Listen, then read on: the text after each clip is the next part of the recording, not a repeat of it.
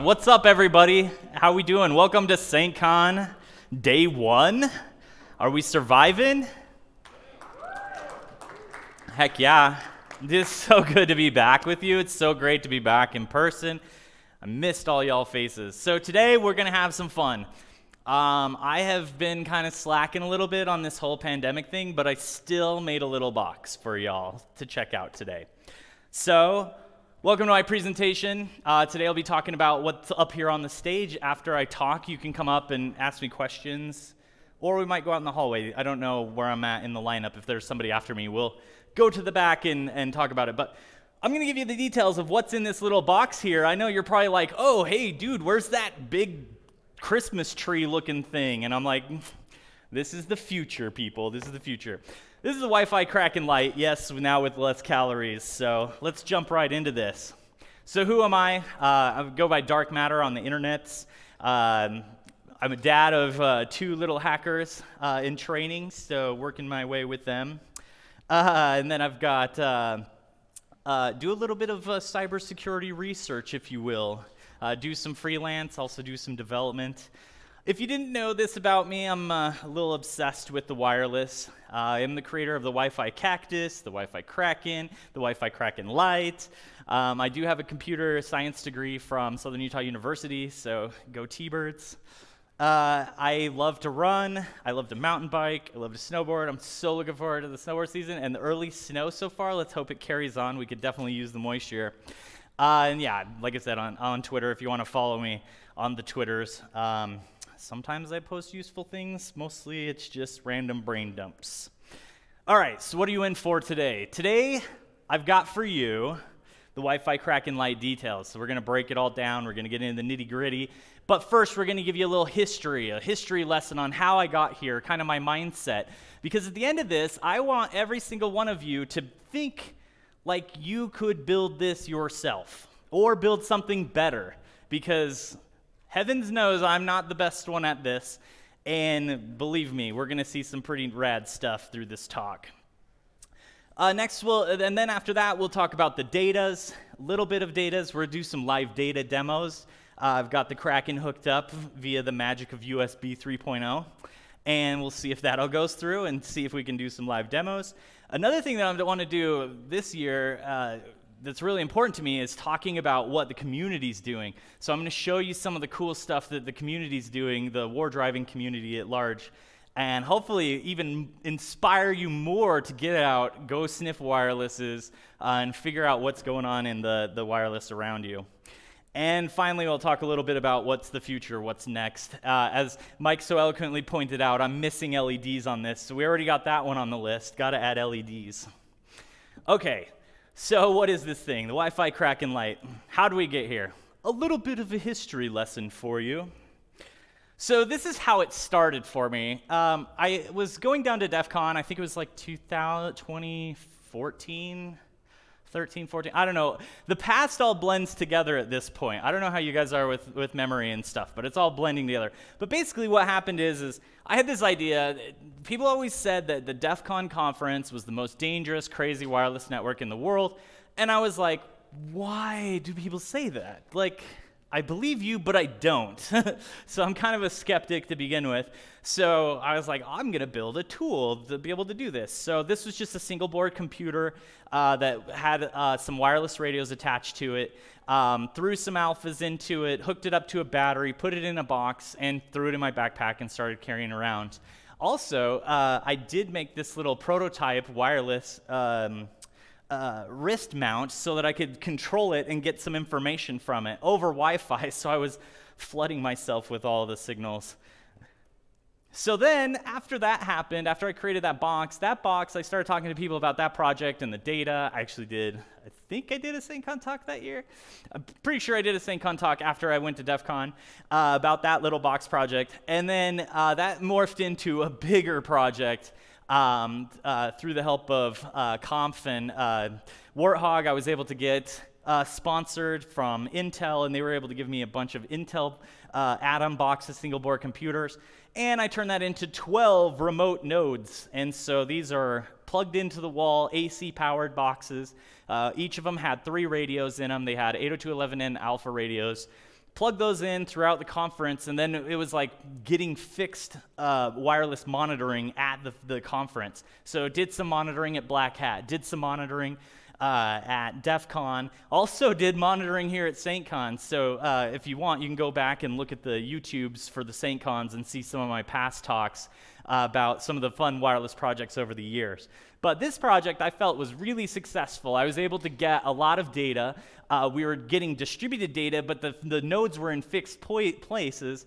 And so what that meant is people, as they were walking past the nodes, we were able to track them as they moved, like room to room and area to area. So it became like a really neat example of what you could do when you add monitoring in fixed node locations. So like, let's say for your office, you wanted to add bring your own device policies. You think somebody's sneaking a cell phone in the front door that's not allowed on your network. It all of a sudden shows up beaconing at the front door, and you watch it, and it sits down in a cubicle in your main bullpen, and next thing you know, it's like, oh, somebody's breaking the bring your own device policy. And that's something that we could essentially demonstrate with this, and this is just all the off-the-shelf gear. So this is like only a few $1,000s. We were able to implement this all using open source wireless hardware, software, and a few $1,000s in hardware. So pretty cool stuff you can do. So that morphed into, because I'm like, oh, well, I got 12, well, technically 36 radios, but they're all spread out. And all the data that came back kind of fragmented. It had problems. So I was actually at SHMooCon, and I was talking to Darren Kitchen, the founder of Hack5, and I was like, you know what would be really cool is if I could just monitor everything at once. And he's like, how many devices would you need to do that? And I'm like, I don't know, but I think like 25 or 30 would be awesome, radios. And next thing I know, a box of 25 Hack5 pineapples showed up at my door. He shipped me 25 pineapple tetras. So each of those had 2 wireless radios in them, 802.11n, for a total of 4 antennas. And so this thing was a monster. It went through a few revisions. I made some changes to it. Over the years, I increased the switches. This is the original design that had a lead-acid battery, which was the dumbest thing I ever did in one of my designs. But hey, you can go to an auto parts store and buy lead-acid batteries. You can't go to the auto parts store and buy lithium-ion. And also, I could buy 5 lead-acid batteries for what I paid for the lithium-ions in the upgrade. Anyways, it's all just improvements over time. And so this solved the problem, but it was limited on runtime, but then I fixed it, but it was still limited on runtime. This thing weighed a little bunch. It wasn't super mobile. And also this thing I've taken all over the world. I've taken it to China. I took it to Japan. I took it to Romania. I took it to the Bahamas. I took it to a bunch of places. And it was 2 carry-on cases that I had to fly with to be able to get this thing anywhere I went.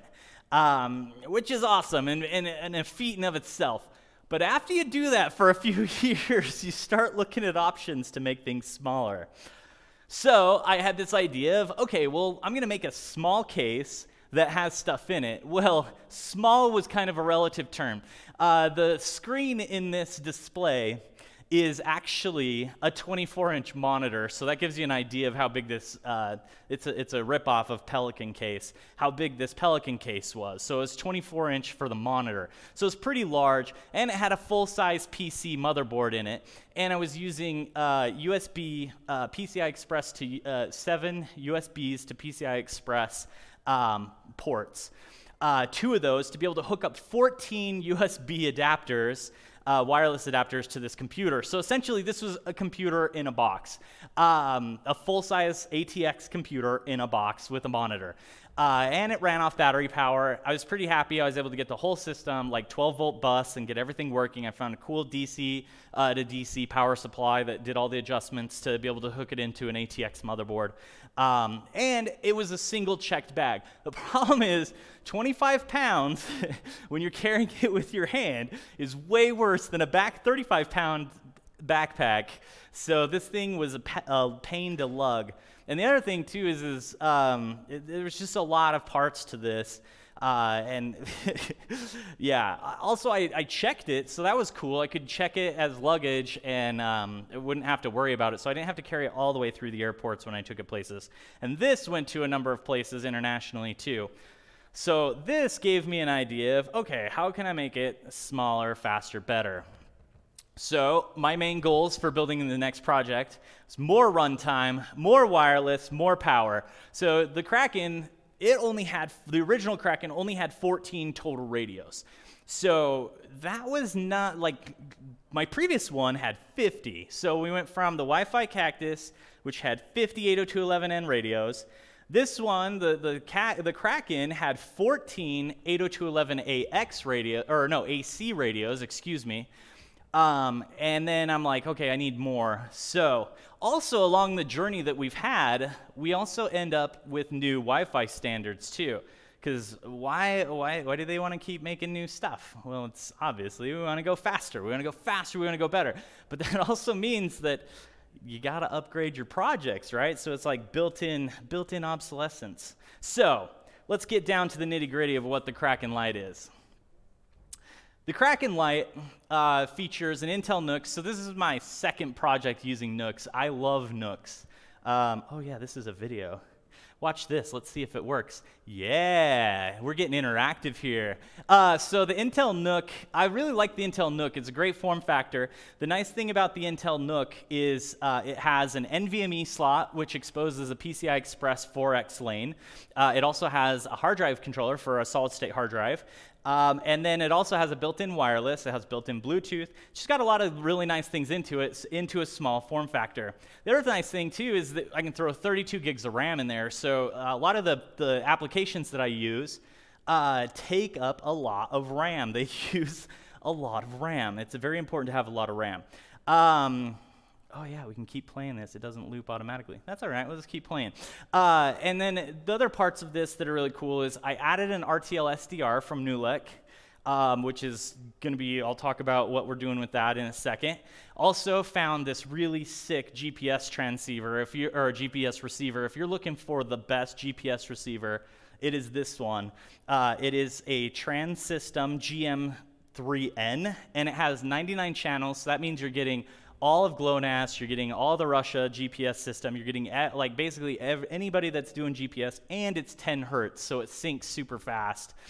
And then also, I've integrated a 14-inch laptop display, which I don't have hooked up right now because I'm hijacking the HDMI, but it's an ultra-low power laptop display, so it came out of an HP laptop. I found a little cool converter board on eBay. There was like 18 bucks to be able to take LVDS, which is what the laptop outputs, and turn it into HDMI. So I can have, again, because I love to have the screen built into it. It's like a cyberpunk little laptop, right? Like I can literally put this on my lap. I've put it on my lap while I'm driving. Well, not while I'm driving, but while I'm out driving, I'll pull up the side of the road, pull over the laptop, and start hacking on it.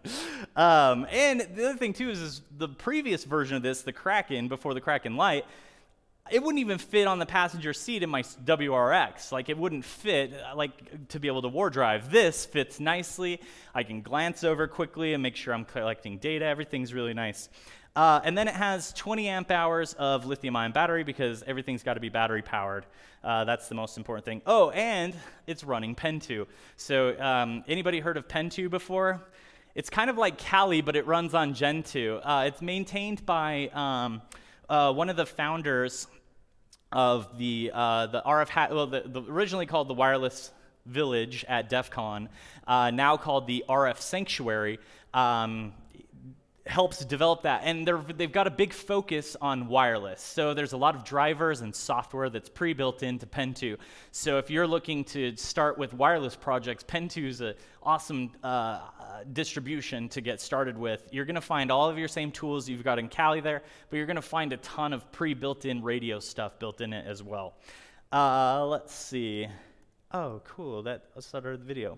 Okay, real quick, though, I want to talk about some of my lessons learned because there were a lot going to this small box. There were a ton of lessons learned. One of the biggest things that I learned is we have a ton of different drivers in Linux kernels for PCI Express. So one thing, I don't know if I mentioned back on here, let me highlight it. There's 25 wireless radios in this box. There's 24 on carrier boards, and then there's another radio in the NUC itself. And they're all on PCI Express. The way I'm able to do this is I was able to break out from the PCI Express slot in the NVMe, not the PCI Express, the NVMe slot where you'd normally put like a solid state hard drive, and then connected that. And then the second way I got access to PCI Express is through Thunderbolt, using Thunderbolt 3. Thunderbolt 3 exposes another 4x PCIe. So I'm using 2 directly to the CPU PCI Express slots at 4x each. So those are the limiting factors in the bandwidth. Whereas the previous Kraken, it was limited by USB 3.0. This one is closer to the USB bus. So in that process, the bad things that happened are different Linux kernels support PCI Express differently, depending on the version, and they're patching it frequently. They're making tons of changes. So what I found is on one of my NUCs, I had a different NUC, a newer NUC. It was actually an 11th gen Intel. I ran into an issue where it would allocate too much header space, and it would only then be able to give me device access to 5 devices. Even though I had 12 connected, I could see 12, but in dmessage, it kept showing it would crash. So that's like a combination issue of driver issues, and Intel only provides the bytecode for these Intel wireless adapters, the binary driver basically, and it was crashing, and so I couldn't do anything about it. And it was also a problem with the Linux headers, the Linux kernel, not allocating enough memory space for these drivers. So it was like, okay, well, who do we point the finger at? Well, Intel, are you going to fix your driver? No, because it's an open source project and they only provide binaries, so there's no source, nobody knows what's going on. So it's like, okay, well, can we do anything in the Intel or in the Linux kernel? And it's like, kind of, but most of the people that work on Linux kernels aren't going to listen to some guy that's trying to build a wireless project with 25 other radios, or 12 radios, or yeah, 25 radios, because a typical use case is max 2 radios, and it works for that, right? It's like, no, we're not building you some crazy edge case. And then, you know, and the other thing too is I ran into issues with intermittency where radios would show up on and off, on and off. I finally found a stable configuration that I've got here to be able to get everything to show up. Now the ugly part, like I said, the newer Intel CPUs and Linux just are terrible when you have tons of PCI Express devices. I don't know why. I don't know what's the problem is. And then the final thing that I learned is I had this really cool, it was a Chinese knockoff NUC that had 2 NVMe slots, and which would be really neat to be able to do that, but it didn't have Thunderbolt, it didn't have a bunch of other things, and sadly that device did not work with this configuration. So what I found is 8th gen Intel is the best Intel to be using with Linux for PCI Express if you want maximum compatibility. Real quick, let's talk a little bit about the software of what we've got going on here.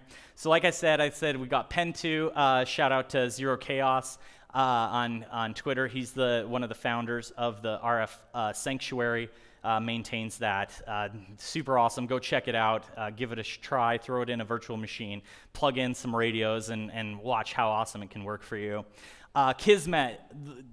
All of my projects since their inception, well, except for the very first one I used AeroDump and didn't know what I was doing, have used Kismet since then. Why? Because Kismet is the de facto just epic software to use for wireless monitoring. It began as a war driving net stumbling app for Wi-Fi, and it's really matured into a full wireless monitoring package. You can add an SDR to it to be able to start capturing all sorts of things in Kismet now, including like ADS-B, like you can capture your airplanes flying over your head with it now, as well as the Wi-Fi. So huge shout out to Kismet. Wireshark, I love Wireshark.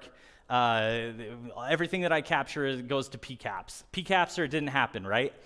And then I wrote a tool called PCAPinator. That's the GitHub address. If you want to go and contribute to it, I'm sure it's not the best written the best, so I could always use some help writing some tools on there. But basically the idea of it is if anyone ever tried to run Wireshark with large files, it's super pain. It becomes very tedious and hard, and as you're running it, just slow. And so what you do is you run a bunch of TCP dumps all at the same time is the solution that I've found. Seems to be the best one. And that's what PCAPinator does, is it's a multi-threaded, multi-processor supporting true threading application of running multiple TCP dumps at the same time. So that way it speeds up your ability to do TCP or PCAP analysis. And some new tools that I'm using this year with this box is GQRX. GQRX is a software to be able to do, it's a generic software-defined radio receiver. So what it does is it allows us to have a waterfall graph, and I'll show you this tool here in just a few, and be able to just kind of shift through the bands and see what's going on there. And it has some built-in decoders, like there's an FM decoder in it, so that way you could listen to the radio if you wanted to with your $40 SDR. And then the last tool that I use is GNU Radio. This is really the Swiss Army knife of RTL SDR or radio tools. And it's basically you add block diagrams, you can create decoders, you can create just all sorts of things in there. And my interest in this is I've wanted to use, or I've wanted to learn more information about LoRaWAN. LoRaWAN is something that's really interesting to me, so I've started doing some monitoring with LoRaWAN. Basically, LoRaWAN, it stands for Long Range Wide Area Network. I think that's what it is, long range. Yeah, and basically it runs at 900 megahertz, and LoRaWAN is a technology that people are trying to use for IoT devices. So, and it gets up to like 250 kilobits per second. So it's low bandwidth, but IoT devices. And what people are doing is they're taking their LoRaWAN gateways and plugging them into their home networks or plugging them into their corporate networks. And so my hypothesis that I'm testing is that there might be ways to access these networks over LoRaWAN connections, because they may be becoming trusted because they're hooking their IoT devices. So, all right, a little bit of disclaimer. Some of the data from this year is going to be a little bit less than in previous years. The goal of my projects recently have been trying to find more specific pieces of information and not necessarily broad capture like I have in the past. I used to measure like in hundreds of gigabytes how much data I would try to capture, and this year not so much. So let's bring the expectations down just a little bit. And also, I didn't go a whole lot of places. So basically, I caught data in about 2 places. So around Utah, got about 20 gigs with this thing, and down in Vegas, about 100 gigs. And all those other places, I didn't get to go to theirs. Thanks, COVID. Screw you. Hopefully here soon, though. Hopefully, we've got lots of plans. Those were all places I was supposed to go over the last year and a half. Anyways. So in the data set, one thing that I thought was interesting is there's about 88% that's encrypted. Now, what's fun about that 88% is probably 50% of it, about half of it, was at Black Hat. And if anyone's ever been to Black Hat before, you know that Black Hat plus the year is the Wi-Fi password that everybody shares. So in theory, 50% of that is no longer encrypted. We just got to go decode that. So yeah, we'll look at that later. We'll look at that a little bit. And then I found 11% unencrypted. And there wasn't really much that was interesting in the unencrypted. Mostly it just is management frames and DNS, because why not? Why do we keep using DNS in the clear? Especially multicast DNS. Why is multicast, like, yeah, I get it. It's easy to do airdrop and stuff, but I don't know. Jim's iPhone, that's important for everyone to broadcast. Some stuff that I saw in the wild at DEF CON that I thought was interesting. Some DOS in the wild. There was only 6, I only caught 6, granted, I only captured data for probably about like 4 hours, 5 hours, compared to years past where I'd be running my equipment 24/7 and trying to soak up as much attacks and things as I could. But it was about 239,000 packets of DOS that I saw coming from 6 unique MAC addresses. Evil twin attacks, they were launching about 33,000 probe requests or probe responses, and that was coming from about 42 MAC addresses. And there was probably about 10 or 15 of those that they still had their default Wi-Fi Pineapple MAC address. I don't know, people just love using the 001337 MAC address for some reason. And Broadpwn, this is a callback to a talk from a few years ago. Broadpwn was supposed to be the most devastating vulnerability that ever existed, affecting 20 million devices. Still zero, seen it 0 times. Haven't seen any real effects of that devastating attack. So go things with vulnerabilities, or what is it called? Things that have websites. All right, so let's switch over now. We're gonna go ahead and do some live. We're doing it live. Maybe? Yeah, there we go. Okay, so one of the really cool things about Kismet, so I wanted to show you. So I went and captured data from DEF CON. And so that's the list here is some of the data from DEF CONs. You'll see some of the dates and also some of it war driving, preparing for DEF CON. So I'm just going to go ahead and load one of these files back into Kismet, and it'll be like we're going back to Vegas. So I'm bringing you to Vegas with me. So what we can do is we just write Kismet, it's hard to type, -C, and then we're going to grab one of these files. Let's see, where is one that's decent but not too big? 08, wait, that wasn't right. How about we just copy and paste? That will be, I'm sure that's a winning strategy. Whoever came up with copy and paste was a genius. And we'll go ahead and paste this in. And what's going to happen is it's going to load that data source, that Kismet data source. So Kismet stores information in these .kismet files. One thing that's really cool about the .kismet files, you'll see here, there's all the MAC addresses being reloaded into the system, being replayed. There's also a flag to replay it in real time so we could see it as it was going out. So let's say you go on an engagement, and I've actually done this, gone on an engagement, gone walking around, war drived around the engagement, and then I wanted to go back because I'm like, oh, I don't remember where or when I caught this. You replay your entire capture that you did and let it go in real time. But right now, it's just loading this as fast as it possibly can. Let's see here. So as this is loading, we'll get it all loaded. There, I need to move this so I can see better. To do this. There we go. Local host. So if you have Kismet, fire up your Kismet client and then pull up your local host. So right now, right here, it looks like the Black Hat Arsenal, which I don't know if any of you set up a Black Hat Arsenal around here. Maybe this is somebody's access point, but if you look, it's actually from August 5th. So this is from Black Hat. And so just like that, we're able to now see data from the past, from what we were looking at, and we can start doing some analysis. So what do we know about this? They were using Ruckus Wireless. Checks out, yeah. That's what they use down there at Black Hat. We can see the channel. We can see what type of data and management frames were set, the LLC/management frames. We can see how many there was. We can also look at different wireless clients that were connected to this. And we can also look at related SSIDs as well. So just like that quick, reloading the data, we can go back and do post-analysis. So this is super handy, super useful. So we can also see that we had clients associated. So let's just jump over and look at a client really quick and see what we can figure out about that. We can see that it's an Intel device based off of the MAC address. We can see that they were on 5.5 gigahertz. And if maybe possible that we may have seen that person make some probe requests. This one didn't catch any probe requests. But that could, like, let's say there was a situation where somebody was hiding their SSID. If we waited long enough, I bet we could figure out what that SSID is, because at some point there's going to be a probe request for it. So hidden networks are not secure.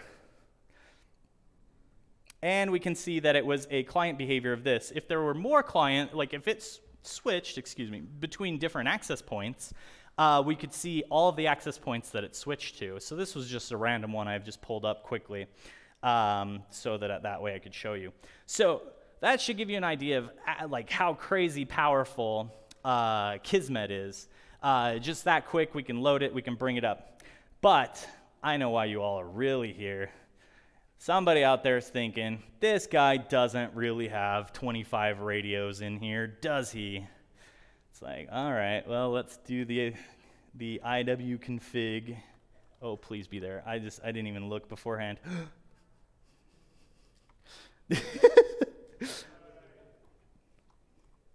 Just kidding.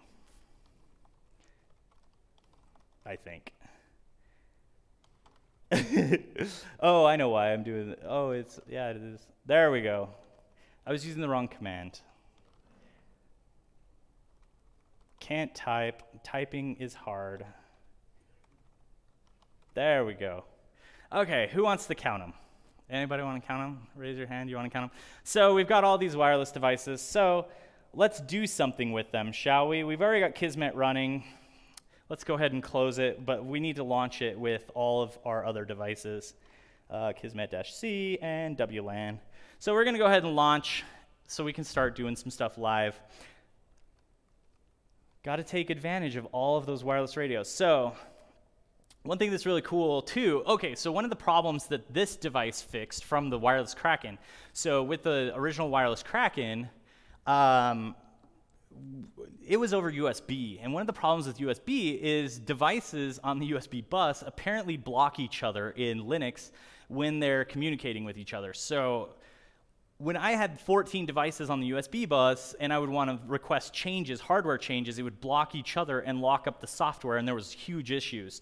And one of the things that I would love to have done in the other Kraken is come in here, and I can look at the data source. So I'm looking at WLAN 0 right now, and I can lock it. So let's say I'm doing reconnaissance. I'm looking over all the wireless that's in use, and I found that there's one access point that I want to target because I know that this channel and this access point is the one that's going to get me my pay dirt. So I'm going to come over here. I'm going to hit lock. And I'm going to lock it to channel 6 because I know that I'm going to see a connection. So now I'm going to de-auth that person with my WiFi-Pineapple or my other device, de-auth that person, watch them disconnect, and then reconnect. And as that happens, I'm monitoring on the channel. I'm watching that whole connection process. This can be helpful when you're trying to do like MEEP hammer, where you're trying to do like crack MS CHAP connections, basically WPA2 enterprise wireless connections, and you're capturing all of this data directly in Kismet for later analysis and also for then breaking. So I just saw something rad pop up. So one thing that's neat in Kismet 2, we have this SAINTCON wireless network, and it just showed up in red. And as soon as we get that red, something awesome just happened. And what happened is that means we just caught the handshake. So somebody just connected to the SAINTCON wireless network, and we were able to capture their handshake. So, and one thing that Kismet enables is one-click download of the PCAP file for the key exchange. So just like that, I have the whole key exchange that happened thanks to someone connecting to there. So I could go take this down. Yeah, shout out to Dragorn for adding that. That's freaking dope. So I can now take this downstairs to Metacortex down in the GPU cracking, the password cracking village, take him this PCAP file, and he can start cracking it instantly. So I didn't even intend on showing that part of it in my demo here, and it just kind of fell together. So yay, shout out to that. Let's see, I thought I clicked to open in Wireshark. Let's see if it actually opens. Oh well, okay. So let's see, what's next? Let's see. We showed that. Okay, yeah, let's talk about, I'm not going to get GPS indoors, but I think I can show you the GPS cat and just show you, or let's see, GPS mon. And oh, nope, it's not. Something's messed up with it. Anyways, can't show you the GPS, probably because we don't have a fix inside, but it is really fast, so find me later, we'll do the GPS. But let's check out GQRX. GQRX is a really fun tool. If you're just starting into wireless, I would highly suggest just go download GQRX, get a wireless, an RTL SDR, plug it in, and start just figuring out what's in the airwaves around you. So I'm going to push the play button, which should start this recording. So right now I'm looking in the 433 megahertz spectrum. So this is just creating a waterfall. So we're seeing a couple of spikes. Basically what this is just showing us is signal. And this SDR, this particular one, only has 2.5 megahertz of bandwidth, which means we can only see 2.5 megahertz of spectrum at the same time. And right now we're looking at between 432 megahertz and 434 with our center channel on 433. And the reason why I'm looking at 433 because that's where IoT devices live. So had I had an IoT or somebody here, there's actually something, there's this little weirdness that's happening, this little peak area here between 433, it's like centered right on 433 and a little bit above. This might be something that's communicating. So now what I would do is I would go into the other software, GNU Radio Companion, and then I would do, let's see, where is that? Let's see, where are you? Pen2, radio, and GNU Radio Companion. So then I would come into GNU Radio Companion, and here, I'm sorry it's so small. I don't know if I can make it bigger. One of the fun things about open source is they always, accessibility is the next stage. You get it functional first, and then they go in and add the things to Zoom. And I'm still a noob at this. So then what I would do is I'd come in here and then tune my channels. This is basically a block diagram that's looking at taking the data from the RTL SDR and then it's decoding it using a LoRa receiver. So somebody has been generous enough to write an open source receiver that will decode LoRa. So, and I need to stop this one really quick, and then I can launch this one. Let's see if it compiles. I checked it yesterday, and we should be good. Maybe not. Well, that's what happens. Sometimes I don't know why that one's running, but basically what it's going to do is it's going to actually take this signal and then process it and try to decode it and see if it would be something. So I'm not sure if there are actually any devices here in the area that are LoRaWAN or LoRa devices. So yeah. So basically, this is something that I'm working on. This is something new to me. I'm trying to get further and further down into the radio, the radio spectrum, and so the next place to be is right here in waterfalls and then decoding these things. So look for more of this from me in the future. This is me getting my feet wet, and this is something that you can do like relatively cheaply. Like you can even find RTL SDRs for as cheap as $18. I believe they've got some downstairs in one of the villages. I'm sure, I know in years past I've seen them. You can just plug them in, start playing with them, start, tuning different frequencies and start seeing what's happening in the wireless around you. And that's the way that these type of boxes happen. That's the way, these projects happen is, get curious, get out there, get doing stuff. Let's see, talked about those. So now the next part that I really wanted to talk about that I'm super happy to talk about is the community. So as I started this project, I thought, not this project, but all of the projects, all the years that I've been doing this, I thought I was alone in wanting to know this. And then it turns out, there's people like you that want to find out more, that want to know this too. And so I found a bunch of like-minded individuals. I had people come to my talks, and then I've met more people at different conferences. And it seems that there's just a genuine interest in understanding and demystifying the black magic that is wireless. And so what I wanted to do in this talk today, because I have been blown away with what I've seen all of y'all working on.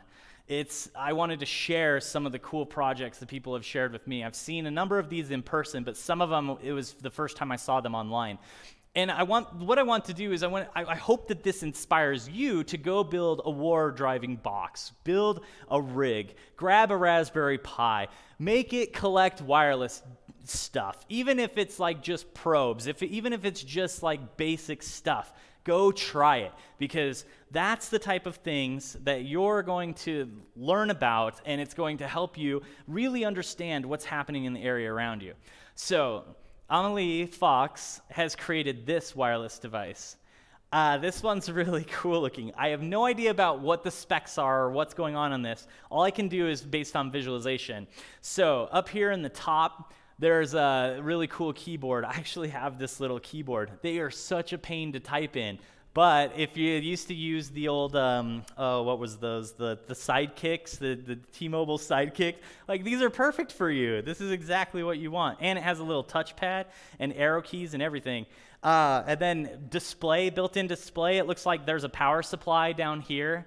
And then they've got pigtails running off to their wireless antennas. So the antennas are coming out of the box. And they're using the same box that I am, the Apache. So if you want a cheap entry option to start building boxes, like really rugged boxes, Harbor Freight for the win. These things are solid. I think they sell them as gun boxes. But I've been a big fan of these Apache boxes. I think they're like about 28 bucks, I think, for this size. And you can see here, Amelie Fox has done this one.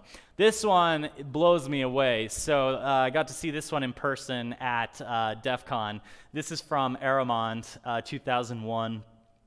And this is just a monster of a box. Like all of these antennas up here, that's just, and then the cable management, like that's something I really need to improve on, is like my cable management and my layout. But they're running all USB in here. This is all USB, and it's going to 4 Raspberry Pis.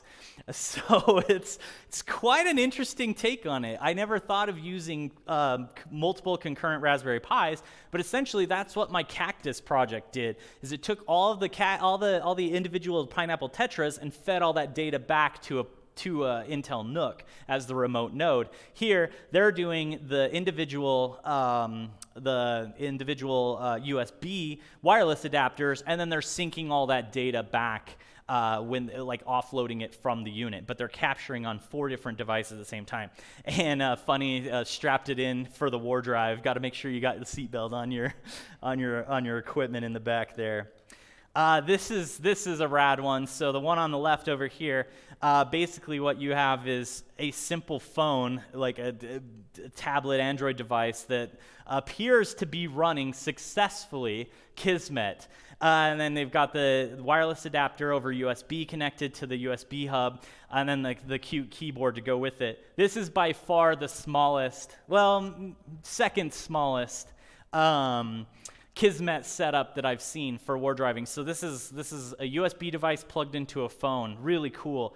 And then on top of that, on the right, is drone. So that's one thing I want to do for the future, is add more wireless monitoring capabilities to drones. I keep finding all these gated communities, and I just get bored waiting for someone to drive in and out of the gate to follow them in. No, just kidding. I don't do that. That was a joke. So I'll just use a drone and fly over their house, collect all the Wi-Fi that way. This one's from Dustin Finn, another Apache, the Apache case. As you can see here, they've got the bunch of wireless adapters. These are all 802.11ac wireless adapters. This is a really cool setup. And then the antenna's coming out of the box. For me personally, I like to keep my stuff a little more concealed. Well, in previous years I haven't, but this one I wanted to be a more discreet, a little more self-contained. And then here's another one from Jay Hewitt-Net.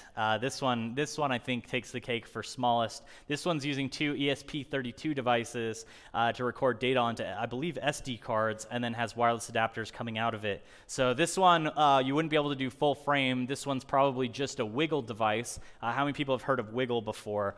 So Wiggle is a war driving software that runs on Android. I would encourage everyone to go to their app store right now, and well, if you're on an Android, you have to be on an Android. Go search Wiggle and join and start war driving right now. You can start grabbing pro requests. So this would be a war driving rig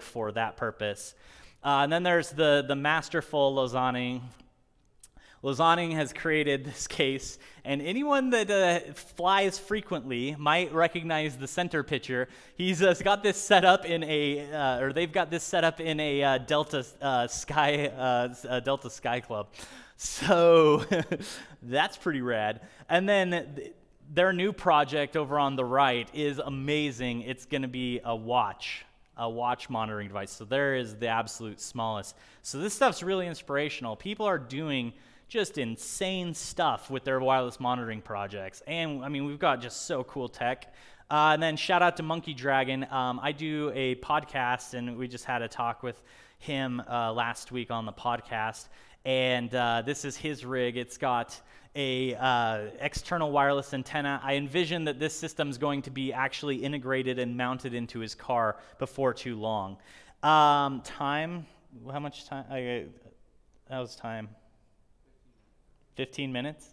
Roger, roger. Okay. And then there's Mr. Bill, there's this group called the Hard Hat Brigade. They take hard hats and modify them into wireless monitoring devices and then add some flair to it.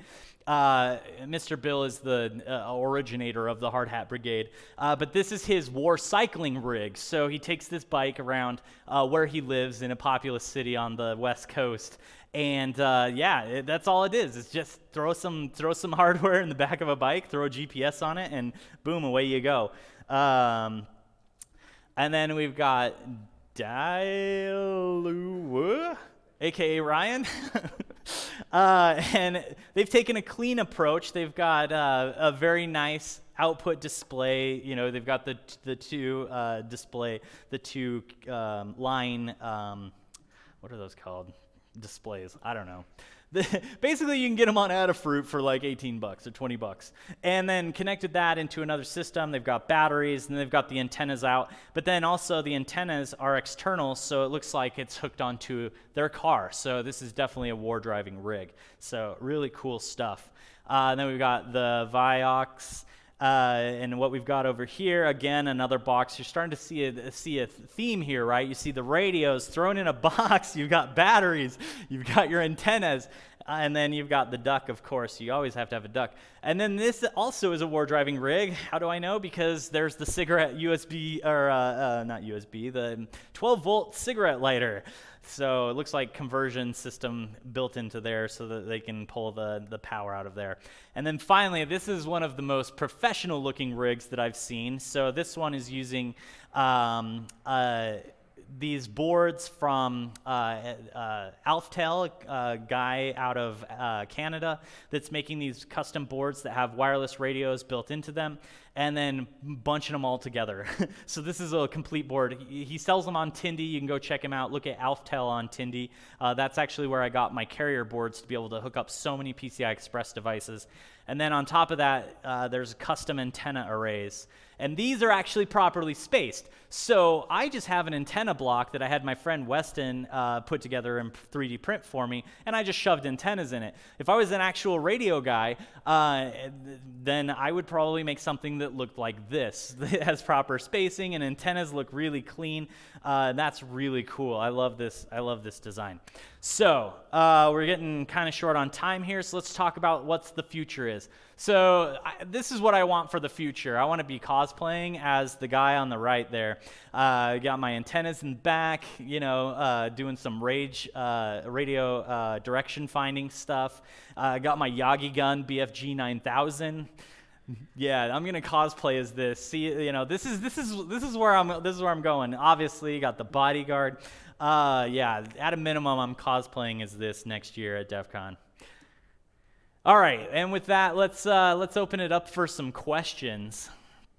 Yeah. Yeah, what did TSA say about when we're tracking international noise?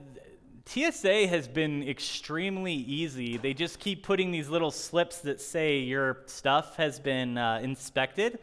So I haven't had any problems. The people that do freak out is the customs people coming back to the United States.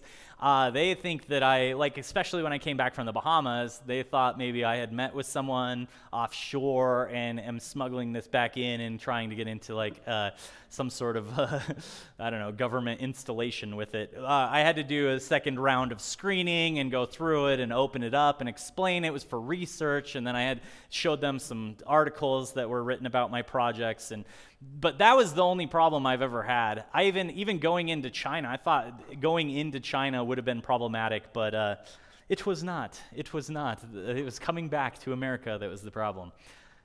Any other questions? Yeah. What do you do with the gathered data? The do with the gathered data?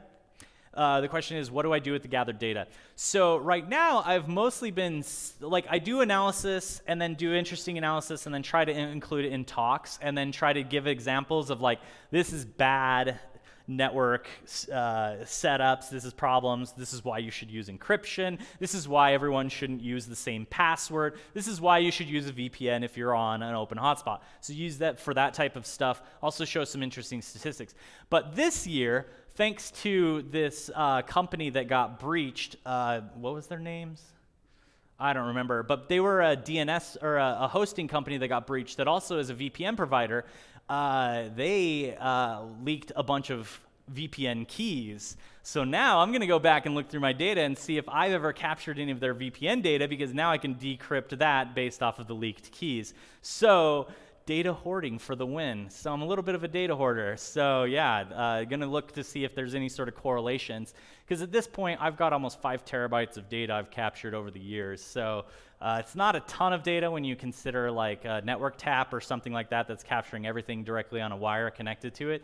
But for just some random guy passively sniffing stuff at conferences, that's quite a bit. So, other questions? Yes?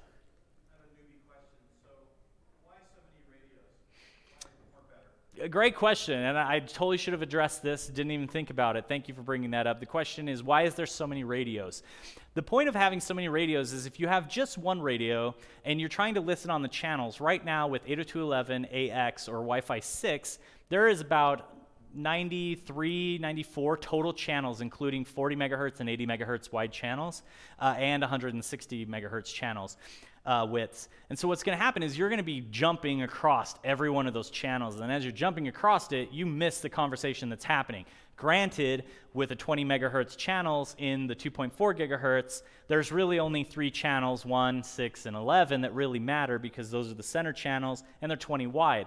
But there's always the people that set them to non-standard channels, so you're going to start missing that information. So the point is to add a bunch of devices, so that way I can listen to all of those conversations at the same time. Also, too, if you have a network situation where you have transient devices moving between access points, people roaming, you'll be able to see those whole conversations as they happen because you have more devices to capture that information. So it ultimately came out of a need, or of me determining that I had a bunch of fragmented packets and I wanted more. So, and then I just took it to an extreme with the Cactus having 50 radios. This one has 25, but also is significantly smaller and easier to carry. So, yes.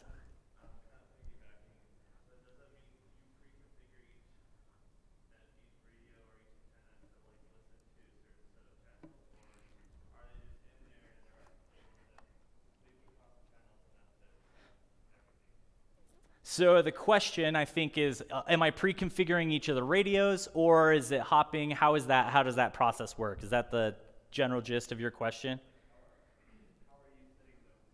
How is having that many actually grabbing everything? Do you have to pre-configure it, or can it grab everything just by having so many connected?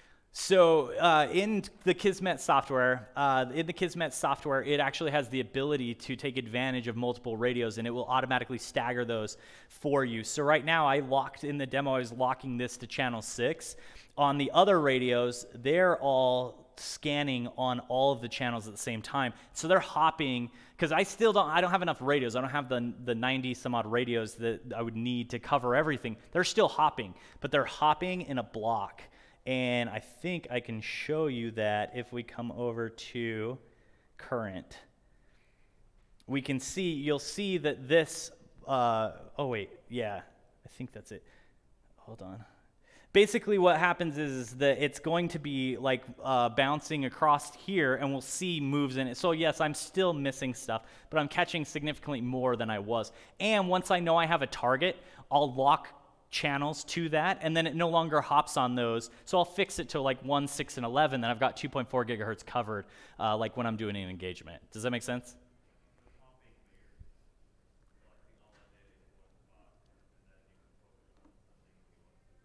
Yeah, exactly. So mostly I do like an analysis and figure out what my most interesting targets are. So here, if I was doing an attack on SAINTCON, I would go through and figure out where all the APs are, and then I would try to lock on as many of those APs that are within range at the same time, so that way I could monitor what's happening and try to look for handshakes, try to look for data leaks, try to look for that, because being locked on a channel is going to give you the most full picture.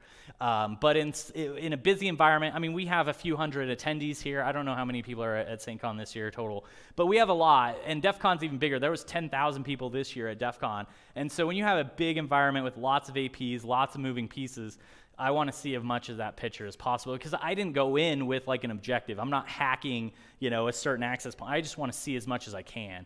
So, yes.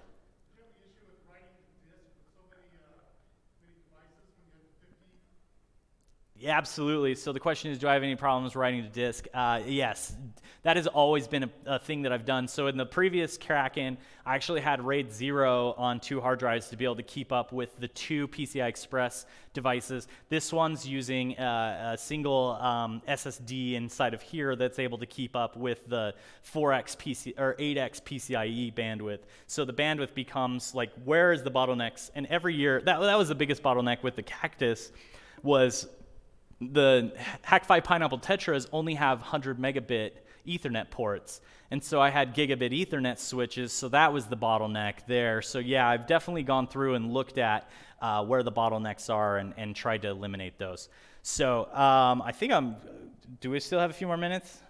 I can keep going. You guys, they say I got 3 more minutes, so we can take another question. Real quick, I just wanted to plug my Twitter. Follow me on Twitter. I've got a Twitch channel. We stream typically every Tuesday. We're doing this show called The Wireless Shit Show. Me and my friend Kentaro from Japan. We're both WarDriver enthusiasts. Come check us out Tuesday nights at 9 p.m. Mountain Time. Instagram, if you want to stalk me on Instagram, feel free. And also my LinkedIn if you want to reach out, and then my GitHub. I saw a hand over here. I would recommend you use what you already have for starters, because like, get your feet wet with that. If you have a laptop, install a virtual machine, use VirtualBox, it's free, grab Kismet, and then be able to use the existing stuff you have. If you do have a budget and you're like a super limited budget, I would say then go buy a Raspberry Pi 4. Buy a Raspberry Pi 4 and a wireless radio. You're set back maybe like $50, $60 doing that.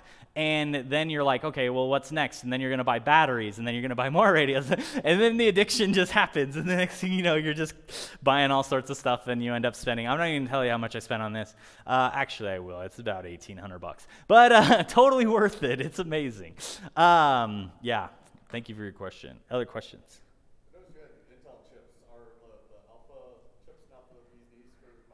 Oh, so Alpha makes some dope stuff. The problem is I'm a sucker for latest gen technology, and I wanted to make sure I was capturing in Wi-Fi 6.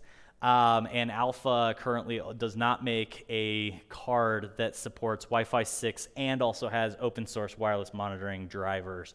And these Intel, they've released a binary driver, but it's supported by the open source community and does monitor mode, so I can do full capture with the Intel. So Intel AX200s are the chips that I use, the PCI Express chips. So, yes. Other questions? Other questions? Other questions?